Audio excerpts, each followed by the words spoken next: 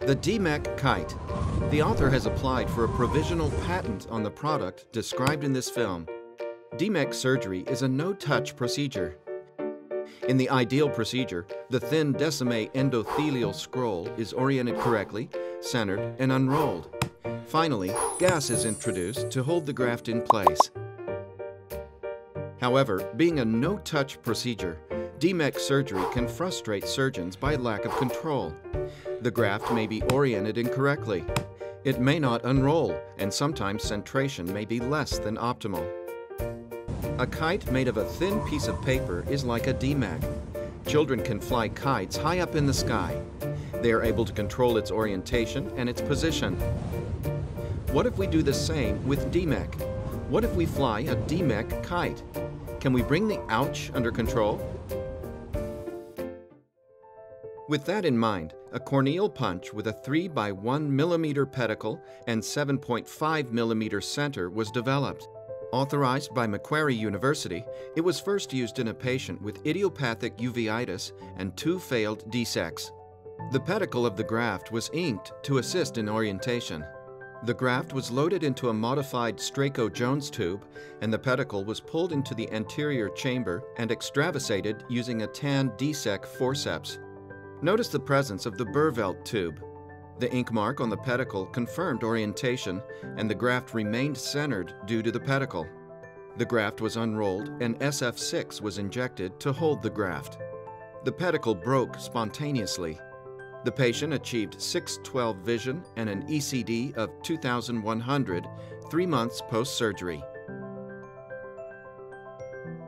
The second case is that of a patient with Fuchs dystrophy with reduced vision. The punch was again used to generate a graft with a pedicle that was inked. Note that the tan forceps is able to secure the graft in the Jones tube outside the eye and is not dependent on host corneal clarity. The graft is extravasated and its orientation is secured. The next step is unrolling.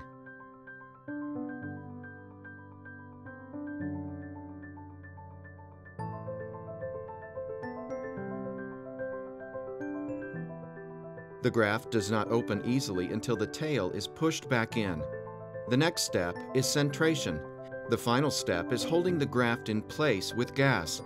The patient achieved 6/9 vision and an ECD of 1,900 3 months post-surgery. The third case is also that of a patient with Fuchs dystrophy. The DM endothelial complex is peeled and replaced. The DMEK punch is used to create a graft with a pedicle. The graft is again pulled through using the pedicle. The first step is to confirm orientation. The second step is to unroll the graft. The graft is folded like a taco as the pedicle has been pulled out too much. This is corrected by pushing the pedicle into the AC. The third step involves centration, which is achieved by pivoting the pedicle, centering the graft inside the dots. In the final step, the graft is held in place with gas. Note the tail was not sutured in any of the cases, and the incision was able to maintain pressure. The tail was truncated. The patient achieved 6/6 vision at 3 months.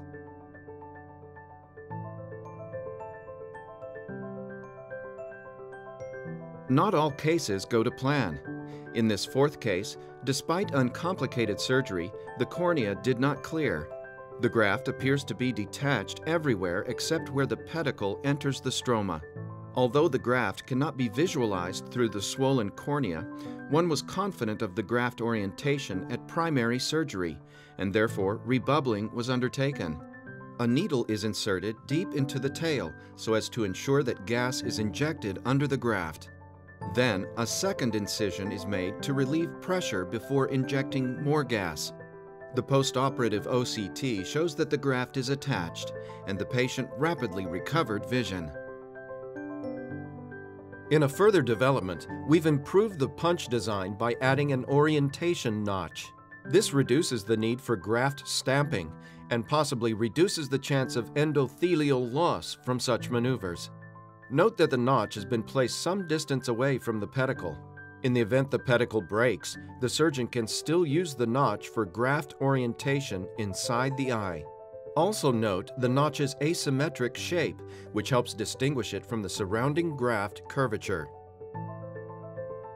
This feature is particularly useful when the graft is rolled up inside a Stryko-Jones tube, and the notch then helps with injector orientation. In this fifth case, a patient with Fuchs dystrophy received a graft with a pedicle and an asymmetric notch. The graft is pulled through with forceps while maintaining correct orientation.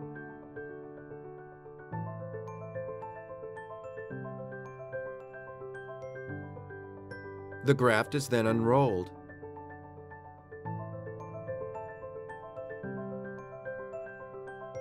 The pedicle appears to be pulled out too much, causing it and the adjacent graft to have rolled edges. The pedicle is pushed back in, enabling unrolling and better centration.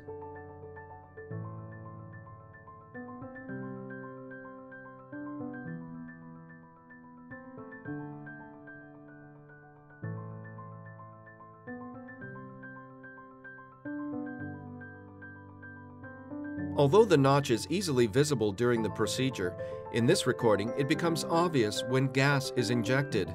This notch again confirms that the graft is orientated correctly.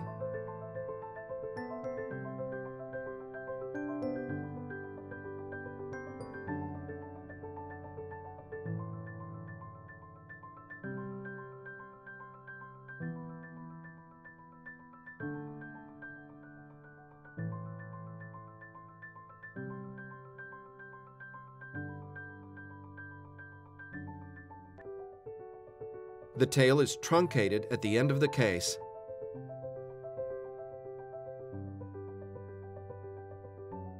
At 3 months, the patient achieved 6/6 vision. In conclusion, the DMEK graft can be thought of as a kite flying in the anterior chamber. Using the novel DMEK punch, a pedicle can be created to improve the surgeon's control. The pedicle can be used to maintain orientation, secure the graft while unrolling, center the graft, and hold the graft in place while gas is injected. The addition of an asymmetric notch provides further confirmation of graft orientation during surgery.